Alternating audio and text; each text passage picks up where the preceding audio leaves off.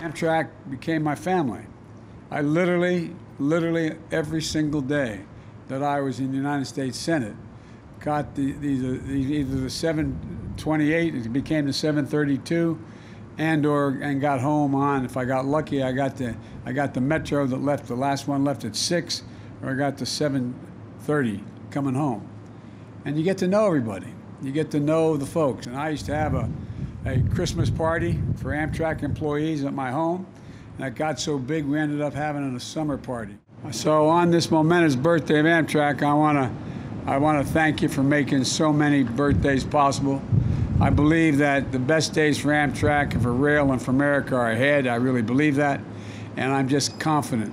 I'm confident we can get this done.